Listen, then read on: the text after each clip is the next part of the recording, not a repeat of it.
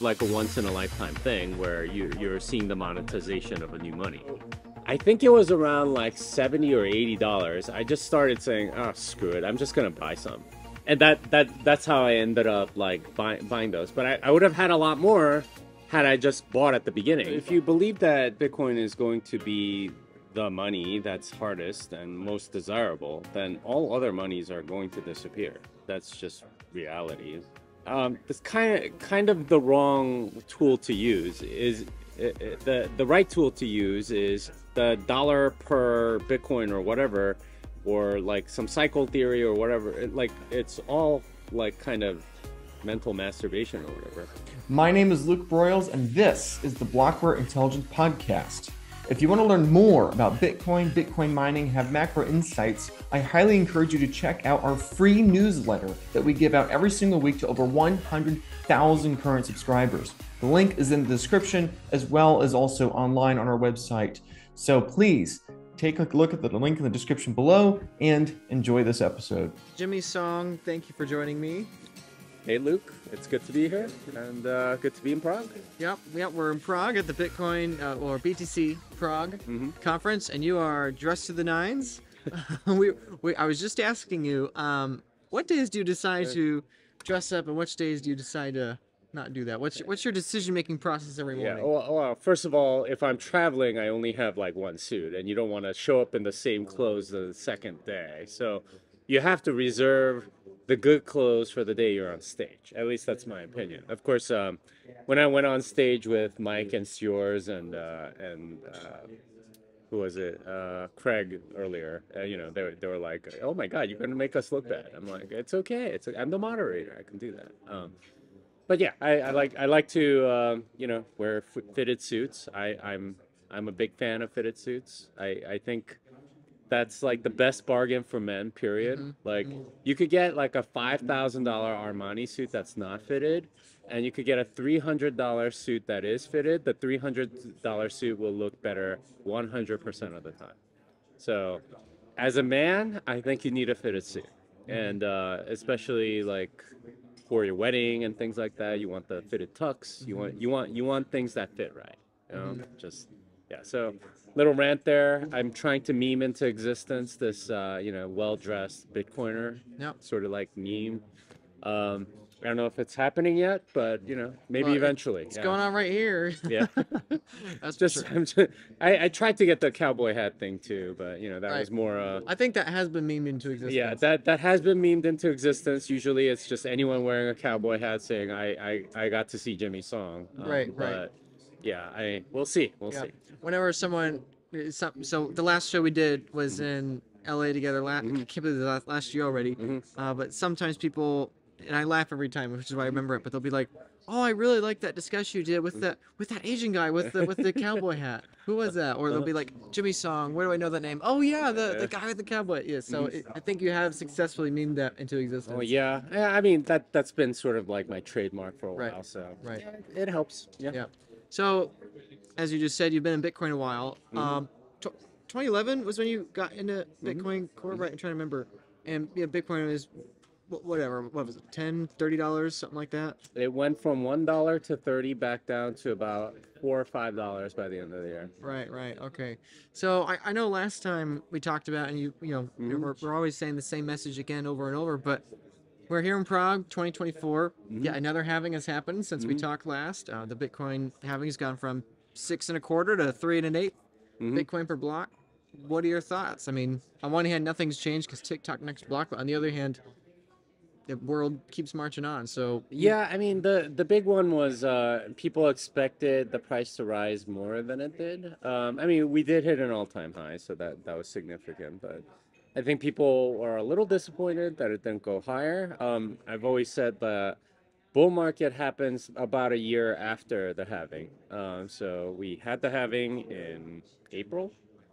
I think next April is around when you can sort of start seeing some of that, but hey, who knows? I mean, even if it doesn't, still have the hardest, most sound money in the world. That's the important thing, and that's what you got to concentrate on. Right. Now, and speaking of that hardest money in the world, a lot of people in Bitcoin now are in Bitcoin for the number go up, right? Like I just said, you've been in Bitcoin way longer than most of us, myself included, and people watching. You've been to so many countries around the world. What is the humanitarian component of Bitcoin, the humanitarian mission of Bitcoin, that perhaps if people would need yet another reason to own Bitcoin, hodl Bitcoin, or not trade Bitcoin, what would you say is your anecdotal life experience of witnessing so many more countries what most people are able to do? Yeah, the thing with most countries not in the U.S. is that you really don't have good savings vehicles. The U.S. dollar is relatively good, right? If you look at the M2 money supply expansion since 1959, it's about 7% for the U.S. dollar. But if you take the global M2, and you average out like based on population, or you weigh it on population and so on, it ends up being 14%, right? That's significant debasement. So every 7 years or something like that, you're basically halving your savings, and that's that's the anti-halving. That's what most people are having to go through. And that's not something that most people in the U.S. or Western Europe really understand yet. Although, like with inflation raging and stuff, they're starting to get it. But that's the real power of Bitcoin, is this ability to not get the base on your savings, and that's, I think, where the real growth is happening. It's people recognizing, okay, well, if I keep it in this for a long time, and almost everywhere in the world, there's at least some people that have kept it 7, 8, 9 years. Those are the people that become sort of like the examples for the next generation. And those are the people that get imitated because they're the rich people or whatever.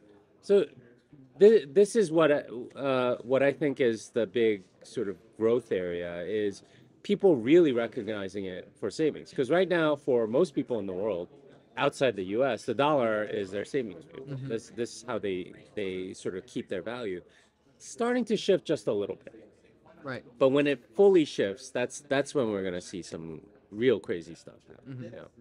Now, we're both Christians, and I'm curious, asking from the Christian standpoint. So that's a humanitarian argument. You were at the Oslo Freedom Forum literally last week, right? But I'm curious also from that aspect. Jesus, in the Great Commission, said, "Go out, love all your neighbors, and love yourself," right? And a lot of people will call that a universal rule. I think Christians would, some would agree, some would disagree with that. But at the end of the day, Jesus commanded his followers to go out and love people all around the world, obviously in all aspects, right? And so I'm curious, what is your pitch to the Christians watching this? Maybe they're local pastors watching this interview, maybe they're people managing some sort of other nonprofit, maybe not even an explicitly Christian organization, but what is your argument to those people that also have a theological or philosophical component with their organization as well? Why should they care about Bitcoin, and what can they do to accelerate that? Yeah, the bigger issue is not so much you need to be using Bitcoin. It's more that fiat is ruining your organization, whether you know it or not. And this is pretty obvious if you look at like any church budget or any nonprofit budget or anything like that. First of all, most of them don't have any savings. They're not incentivized to have savings because the money is debased, and they almost all spend up to their limit. If you're a church, I mean, maybe some of them are saving up for a building fund, something like that. But for the vast majority of them, they are not saving at all. In fact, many are running deficits, and they have to do some sort of reverse mortgage on the property that they own. They become like real estate property managers, where you're renting it out to a preschool during the week. You charge money for weddings and stuff like that. Now, there's nothing wrong with being a real estate manager, but are you really doing the work of God if that's a large part of your finances, is doing real estate management? I don't think so.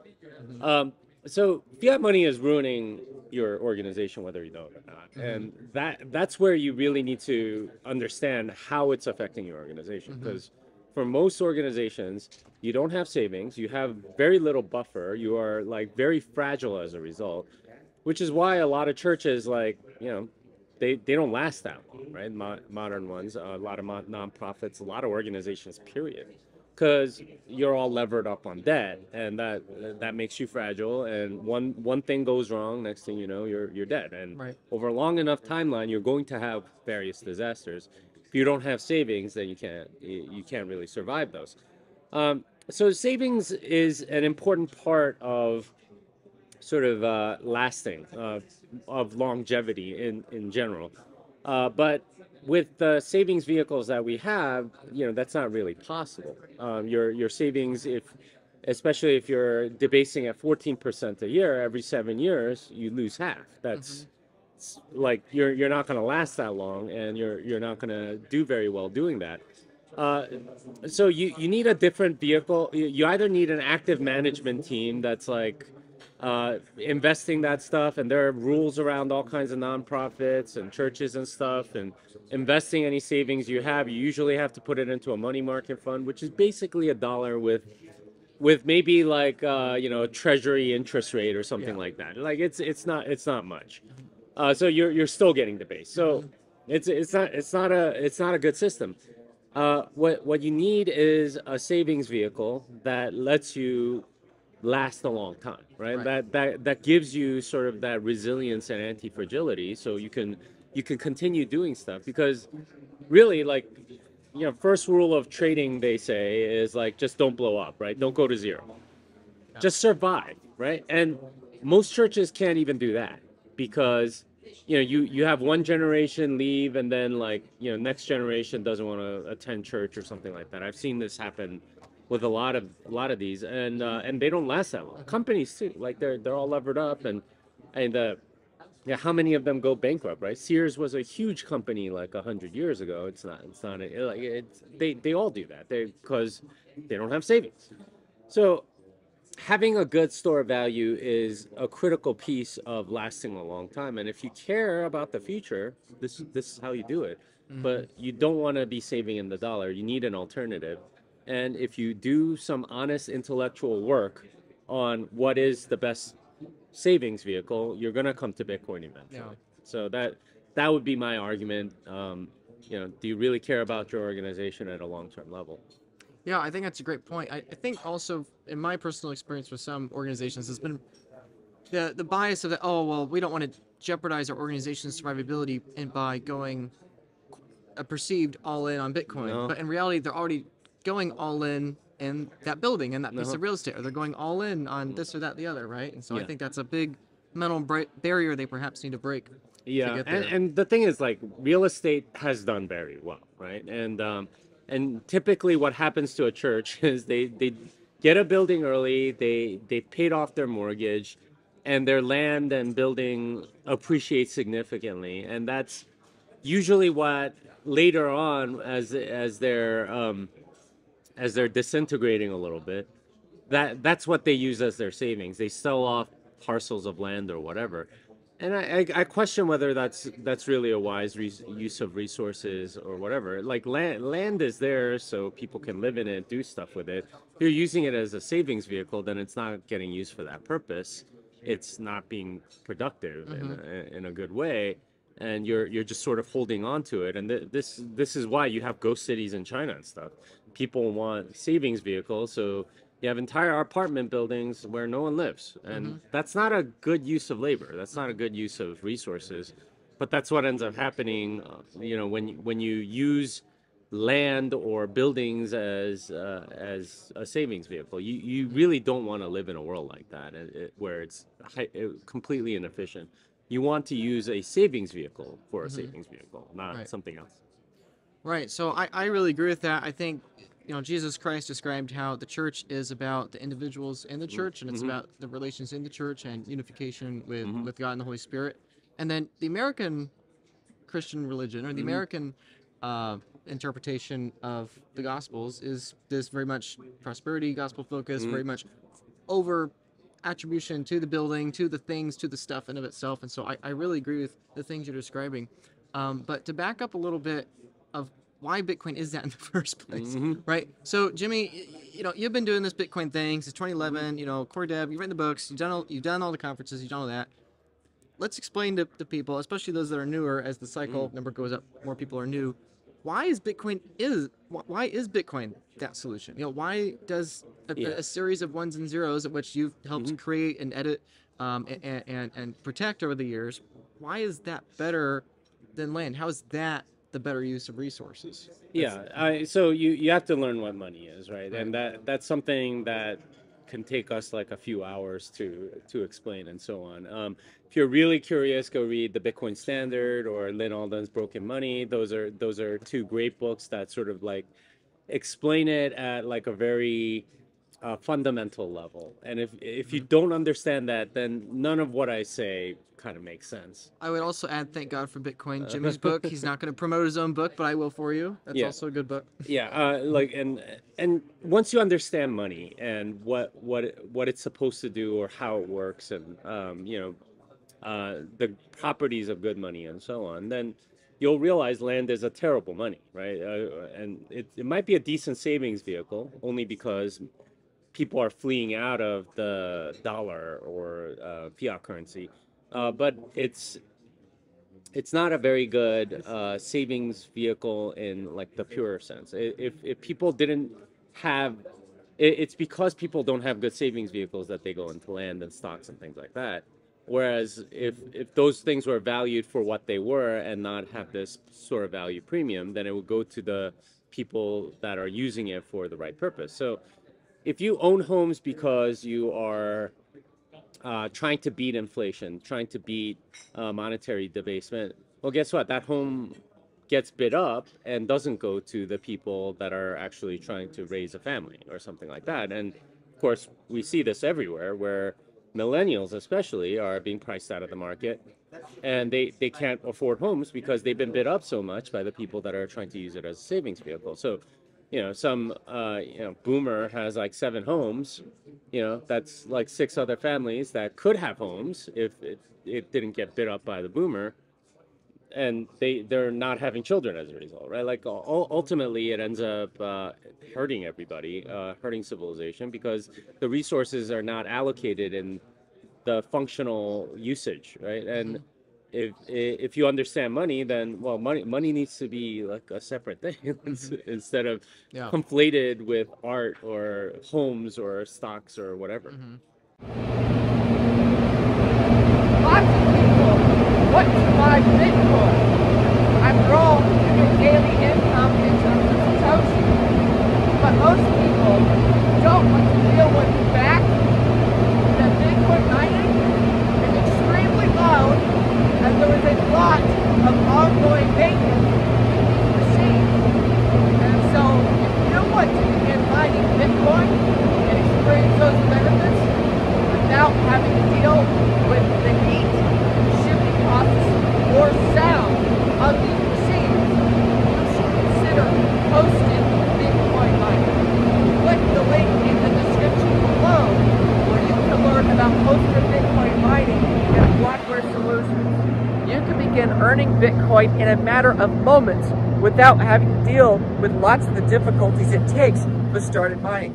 In addition, you also get industrial energy prices, which you cannot compete with in the vast majority of residential scenarios. So if you want industrial energy prices, if you want the ease and convenience of hosted mining without the difficulties of it, please click the link in the description below where you can learn about how Blockware Solutions is making this extremely easy for everyone. No matter where your skill level is, you can begin Bitcoin mining instantly in an extremely user-friendly way. The link is in the description below.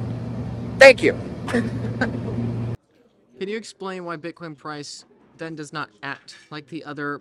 So if you're describing real estate and stocks and gold as the other things as these kind of proxy forms of money, and you're saying Bitcoin's a better one, why is it that then Bitcoin price does not act the same, right? I mean, obviously I would argue, and you'd probably agree, that these other systems are these open systems that leak energy, right? Very much the sailor ethos. And Bitcoin is like this black hole that's closed and preserved it, right? So can you touch on why is it the Bitcoin price does not behave the same as all of these other assets? Why is it so much more volatile? If it was better money, it'd be less volatile, surely, right? Well, it depends on what you're talking about with respect to volatility, right? And actually, if you look at it from a certain perspective, the volatility should be expected because Bitcoin has no central bank. If you look at every other fiat currency, there's a central bank that manages the exchange rate to the dollar. That's why they seem so stable. So I was looking at the Czech crown, right?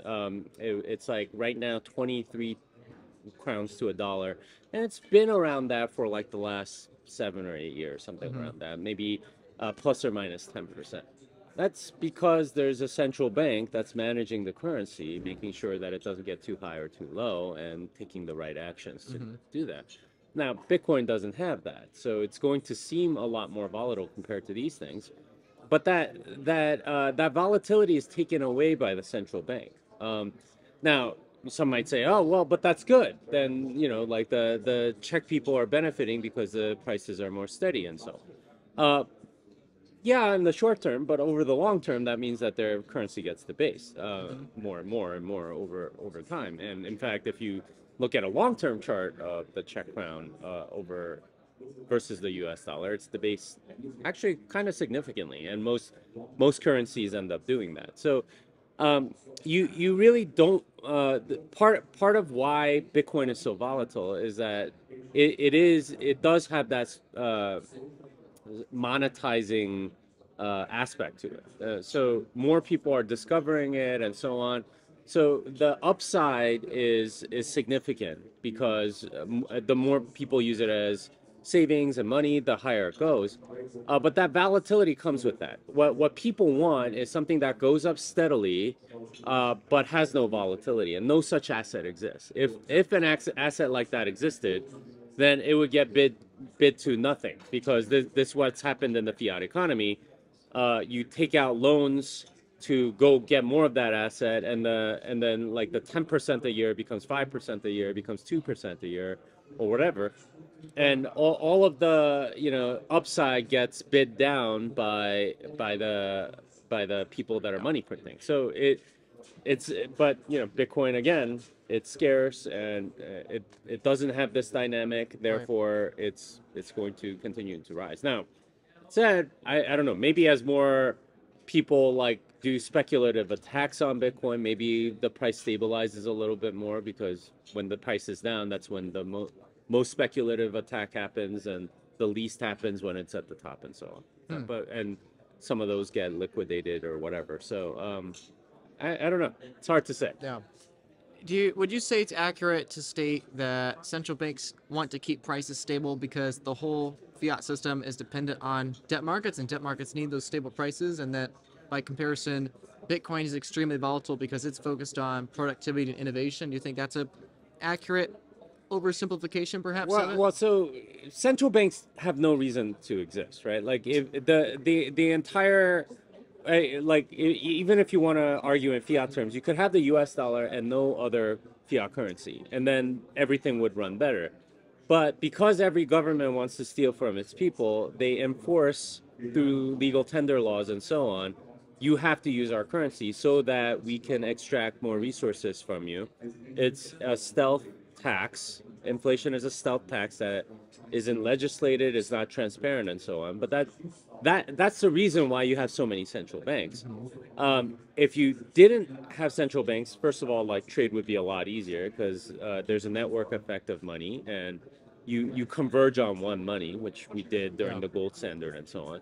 But this ability of governments to do stealth taxation, that's what every one of them wants, which is why they're so pro their own central bank and something. Right. And in a sense, it's a rent-seeking part of the economy, having your own currency, and removing that would be good, but like, no government wants to give up that resource. So that's basically what's happening. So what would you argue the proper role of government is then, right? So obviously, again, regarding Jesus and the temple, right? I've been there where Jesus said, render to Caesar's what is Caesar's, right? Many Christians, many Muslims, many Jews, many religions, and just everyday people would say, but the government does have a right to tax citizens. We do need the government to do this and that. And so what would be your response to that? What makes the inflation, quote unquote, tax wrong? What makes these other taxes okay, if any at all? And what is the role of government in an idealized scenario? What I think taxation is theft, and I'm an anarcho-capitalist, so I don't think any form of taxation is really legitimate. And like people think like, okay, well, if you make it so that all contributions are voluntary, then like no one's ever going to do it. But I don't know if you're part of the Crowd Help Network, but voluntary contributions work just fine, right? Like, and if you don't know about Crowd Help, it's like an alternative to insurance where you control your own money, and if a network member requests some money for some health thing, and they request it, you give it to them, and that seems to work fine, right? Like a voluntary thing can work, and it can be communal, and it doesn't have to be like tragedy of the commons or whatever, as long as you have communal dynamics, right, where everyone knows everybody, that can work. It's only when you get so large that like people can't put a name to a face, and they think they're getting it for free when really they're stealing from other people, that it gets weird. But I don't think taxation is legitimate. I think it violates the eighth commandment, thou shalt not steal, and governments don't suddenly have the right to violate that commandment because they're the government. I really don't think that's right.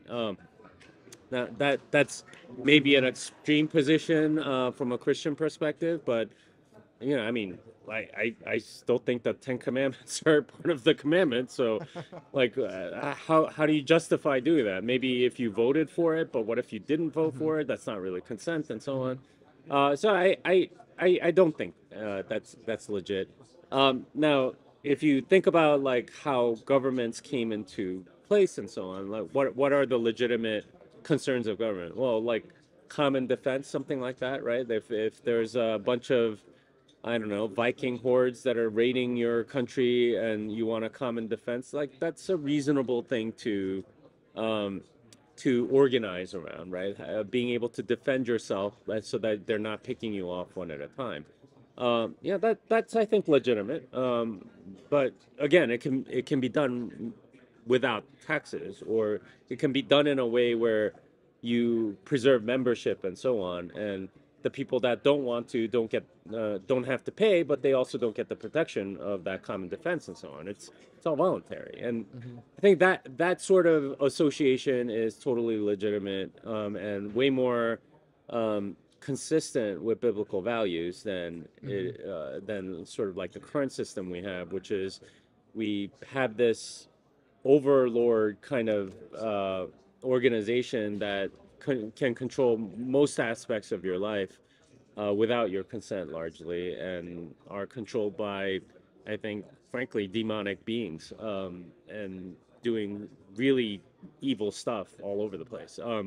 I don't think that's legitimate at all. No, I definitely do view central banks as a form of secular quasi-religion that most of its members aren't really aware of, right? You have the temple of monetary policy. Monetary policy is the rule book, the religious text, right? You have people that, in a sense, either pray or quote unquote, or they try to get close to the quote unquote prophets of central bank members, or try to predict what's the next decree going to do, right? They come out on a podium. What parallels do you see between man-made religion and fiat central banking?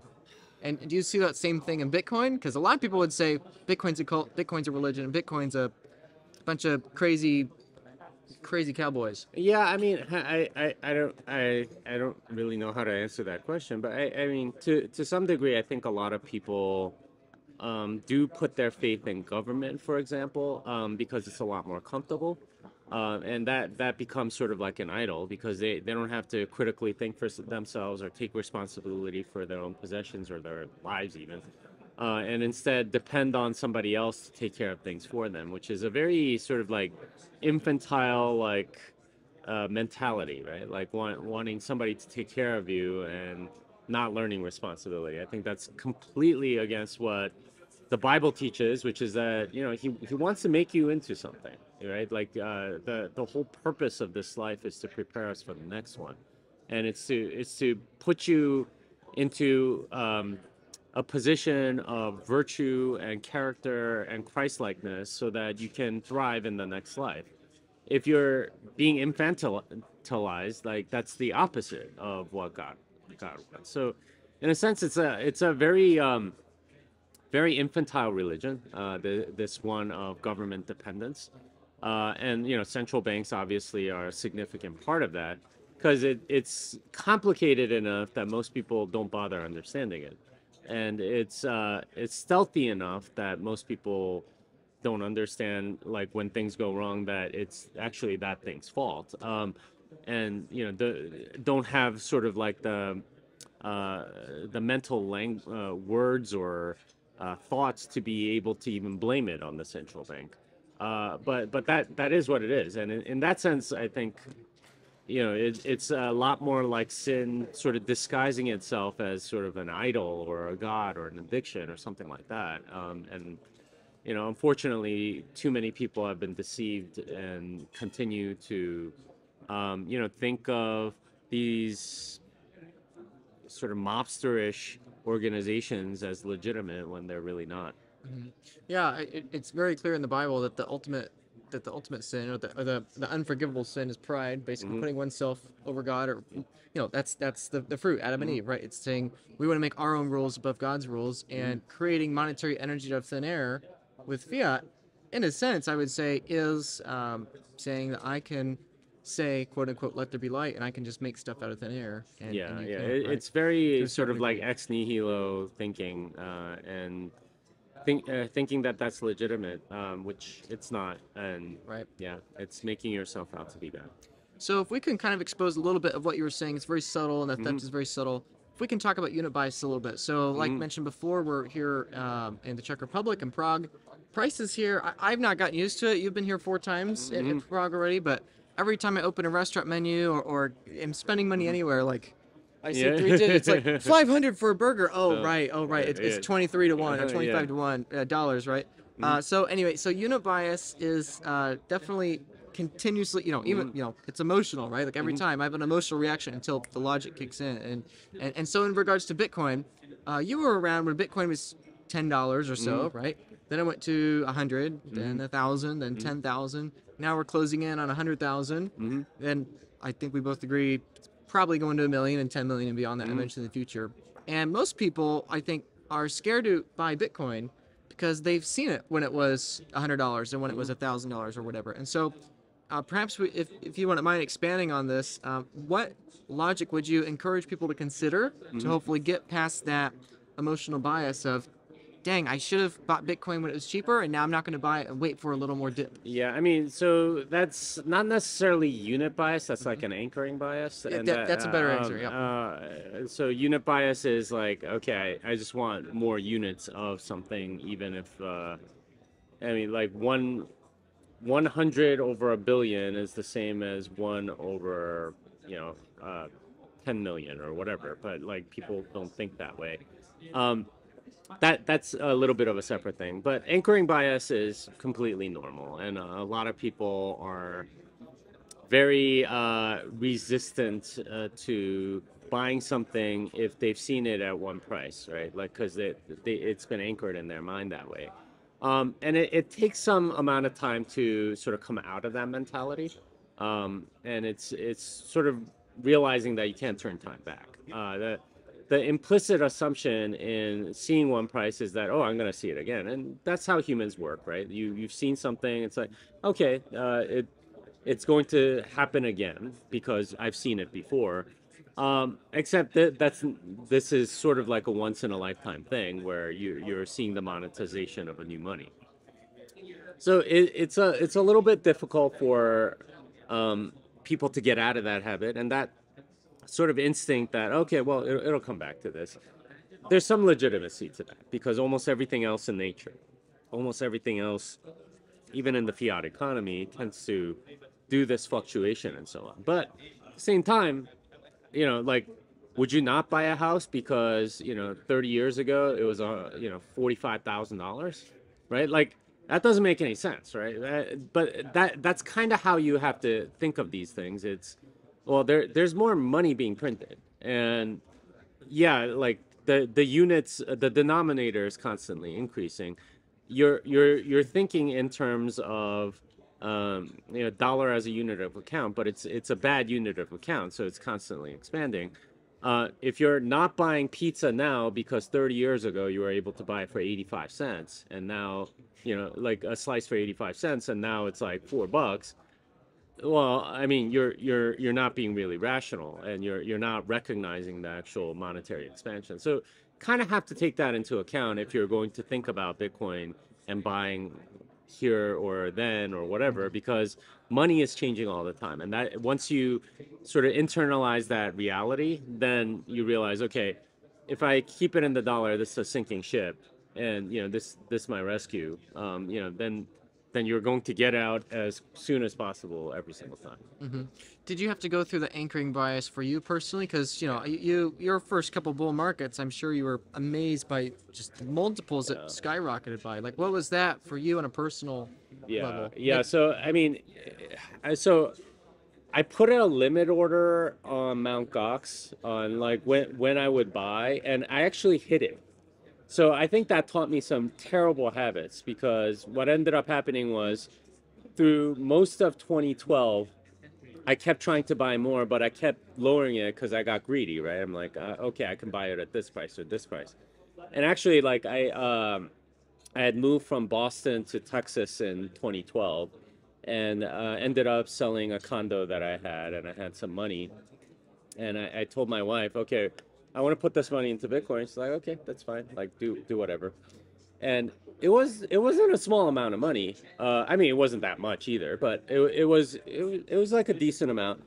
And I was like, okay, I'll buy it and this was like towards the end of 2012 when all the transactions closed. So I was like, okay. So I started doing the same thing, always like sort of placing it like 40 or 50% below the current market price, thinking it'll go lower. And the thing about early 2013 was that it never did that, right? Like, and like a week, 2 weeks goes by, and I'm like, okay, well, I bought it for this much lower price before, so I'm willing to pay a premium, but not this much of a premium, right? And all through like that first quarter of 2013, I was constantly like, oh man, I just kept bringing up the limit higher and higher to see if I can catch it. And it never did. And so I think it was around like $70 or $80. I just started saying, oh, screw it. I'm just going to buy some, right? And I dollar cost averaged all the way to the top.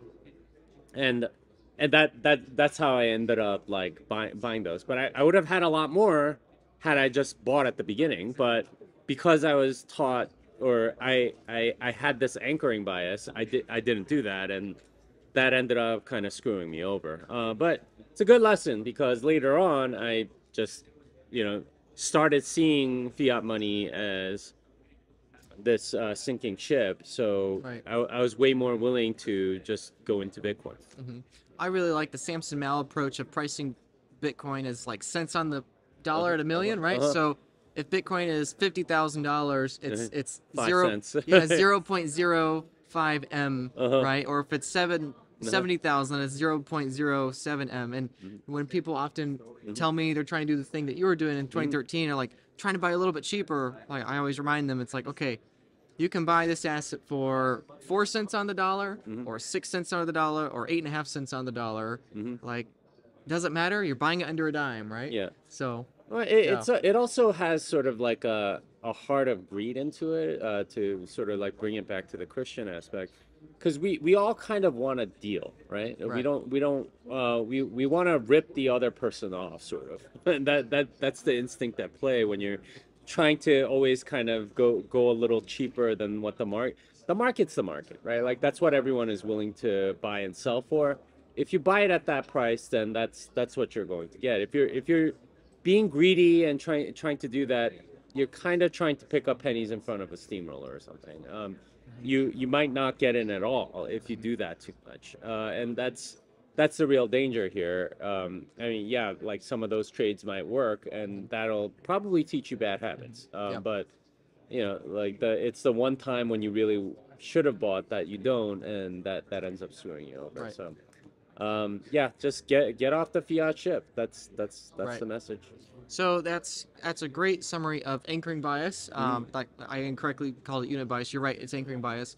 There is also still unit bias though, that people back in your, your early days, 2013 or so, their unit bias was, I got to get to 1,000 coins, otherwise I'm too late to Bitcoin. And then it was, I got to get to 100 coins, otherwise I'm too late to Bitcoin. And I've got to get to 10 coins, I'm too late to Bitcoin. And now we're at the point where the last year or two, especially, we've seen people really focus on that get to 1 Bitcoin message, because that still feels achievable to people. But Jimmy, I'm curious what you think, but I think we could be entering in this cycle the real first time in history that we could be looking at a less than 1 Bitcoin goal, where people start saying, get to 0.1 Bitcoin, or get to 0.5 Bitcoin, get to 1 million sats, where it is. So, yeah, so we've already talked about anchoring bias of pricing Bitcoin in terms of dollars, but there's also that unit bias of I don't have enough monetary units within Bitcoin. What would be your encouragement to people that either don't feel like they have enough Bitcoin or enough sats, or are brand new? What would you encourage your sat stacking goal or their next leveling up to be? Yeah, I mean, like, do what you can. I mean, like, I don't know what else to say. If you're providing value, you'll get paid. Yeah. And if you're getting paid, you can buy Bitcoin. I think using sats as the denomination is pretty effective. 10 million sats sounds like a lot. And it is a lot, right? Like that, 0.1 Bitcoin sounds like a small amount. 10 million sats sounds reasonable, and that's, I think, a reasonable stacking goal depending on what age you are and what skills you have and what value you provide to society and so on. So, like, just provide value, save, and store it in Bitcoin. That's really, like, it's not a hard formula, right? That you just go save in Bitcoin. It's and save. If you know that your savings is growing, then you're more likely to save, and that's definitely been happening with Bitcoin. The number ultimately doesn't matter, right? Like, because it's more about saving. It's more about saving. It's more about health. It's more about the people. And I think that's a really great tip you have, of that if people watching this feel like they're too late to Bitcoin, simply start viewing their life in terms of sats instead of terms of whole Bitcoins, because then that will trick their brain into thinking they have way more than they have. It'll hopefully help them be more content, which ultimately my hope is that in bringing that contentness, it lowers the probability they're going to trade it away, right? Yeah. So, so you mentioned greed. I have a question similar to that. Something I've been thinking a lot about recently is that everyone has this desire for greed, or maybe a more friendly term is status. We all want the higher number of square footage in our house. We all want the bigger salary. We all want this and that and the other. And so Michael Saylor has bought way more Bitcoin than most billionaires ever have. And so there's only about 1.7 million Bitcoin on exchanges. Saylor, not directly, but under his company MicroStrategy's, acquired about 250,000. And so my question there is that there's 750 billionaires richer than Michael Saylor. And so theoretically, only maybe 5 to 10 of them are going to be able to compete, quote unquote, in that status game against Saylor. And so, Jimmy, what do you think is going to happen when we have 2 other billionaires, 3 other, 5, 10, 20 other billionaires all realizing that the only way that they can keep up their greed and status game against Saylor is to follow the Saylor strategy, completely adopt it? Like, do you think that we're going to see a mass run on Bitcoin's price just from a few of these way high up there billionaires trying to get their seat at the status game table? I don't know. I mean, like, they might not. Like, the thing that billionaires do is it's hard to predict, and what's fashionable among them is very difficult to assess. And like, make no mistake, billionaires are very fashion conscious and very trendy or whatever. Right? There's like some billionaire private boat path that they all take throughout the year. They start like at the Super Bowl or something, and then they go to like the Art Basel in Miami or something, and then they go to this and that. Like, they're all in the same places, right? Like, it's that trendy, and you're supposed to have your private boat at each of these places, and fly jets or whatever. But there are certain parties that they're all at and whatever. Does that world start getting into Bitcoin? I don't know. I don't know if they do. Most of these people made money like being, hedge fund traders or something like that. They're like very few. Like I mean, you have like the Bezos and Bill Gates of the world, but vast majority of them are actually financial bros, right? Like, and they're I don't know if they really end up getting Bitcoin.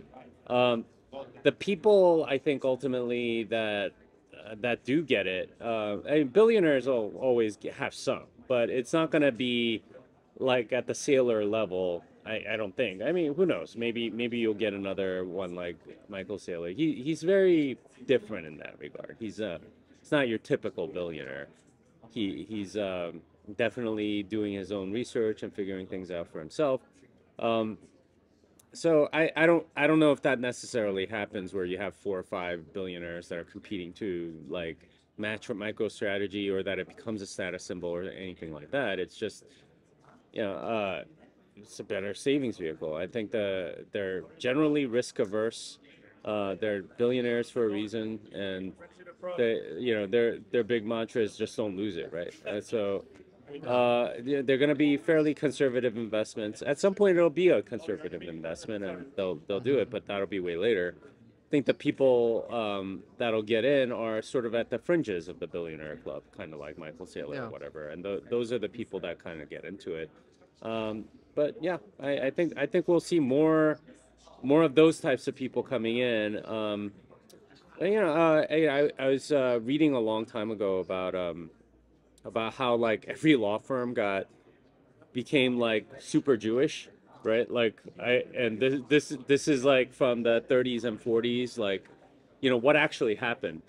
And it was a lot of these Jewish law firms that took on these like shareholder fights and stuff, and they became prestigious.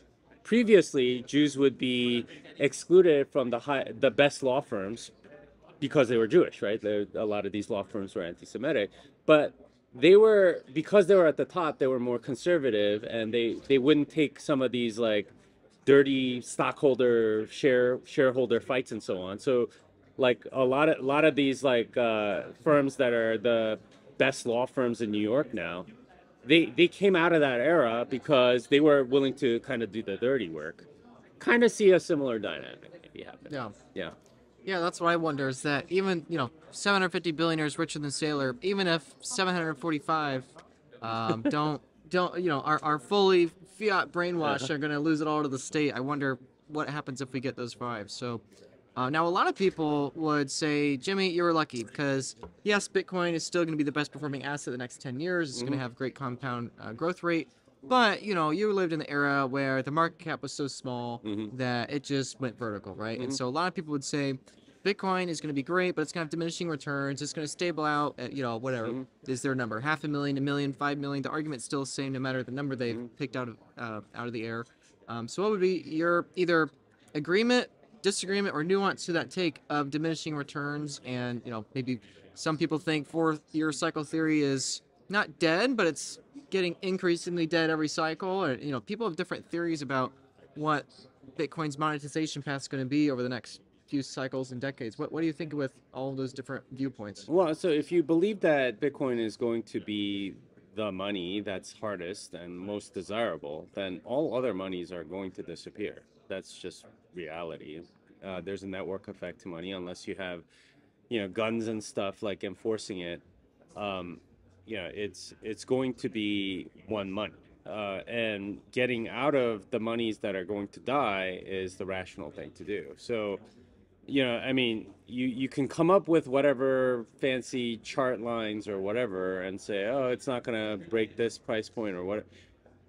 It's kind of the wrong tool to use. The right tool to use is money has a network effect because it's beneficial for everyone to be on the same money, and people desire to hold the hardest, scarcest, most useful money, and that's Bitcoin. So if that's the case, then, like the dollar per Bitcoin or whatever, or like some cycle theory or whatever, it's all like kind of mental masturbation or whatever. Ultimately, the thing that matters is, well, what's going to be the thing that wins over everything else? You need to go put it into that. Now, you might not be certain, so you know, use your percentages accordingly. But like to not get in at all at this point and say Bitcoin has zero shot, that's the foolish move. Yeah, yeah, I definitely agree with that. That even if Bitcoin had no future returns, why would you still hold it? Like, it's not even really a choice. It's Yeah. that, okay, maybe we even do have diminishing returns, but so what? You're still going to buy the Bitcoin anyway, Well, right? and you're going to lose money keeping it in dollars. So Right, yeah. right. So if you believe the dollar is going to go away at some point in the future, how do you think that's going to happen? Do you think that the dollar slowly continues to debase away for many, many decades? Do you think we have hyperinflation in the next couple years? Do you think maybe eventually governments begin printing their own legal tender and bonds for Bitcoin, that we kind of have this feedback loop where, you know, CPI is kind of flat, but Bitcoin goes vertical as liquidity and currency goes vertical? Like, what do you think is the most probable outcome of how fiat dies and Bitcoin takes over? Yeah, I mean that's a very hard question, and it depends on the actions of so many people that I can't predict. That I really don't know how to answer that question. It's possible it lasts way longer than you think, and then it just suddenly drops. Could be like political monetary reform in some sort of almost miraculous way. It could be lots of things. Who knows? But you know, hard money wins, right? Like it's. I don't know how else to say it than that. And you don't know exactly how it'll win, but it'll win. That's you know, as a Christian, that's kind of how I view the future as well. It's, well, Christ is going to win, and you want to be on the winning team. That's it, right? Like, I know, how is Jesus going to come back? Is there going to be 1,000 years of, you know, this, and, you know, is there going to be a rapture and this? Like, details don't matter that much. You just want to be on the right team when he comes, right? Like, and you want to be on the right team when the dollar disappears. Like the actual thing is, trying to predict using tea leaves or something. It's not really that fruitful in my opinion. Yeah. Well, no, I still think that's a very valid answer, because people keep telling me these things, and it's like, if Jimmy Song, who's been around here 10 years longer than you, that was here when Bitcoin's 1,000 times cheaper than it is now, doesn't have an idea, then I don't think most people should probably be trading. I think you agree with that. Yeah. Well, I mean, there is a discipline to trading, but Yeah. most people shouldn't be trading. Yeah, definitely. So the last show we did was in California back in October last year. Since then, obviously the ETF's been approved.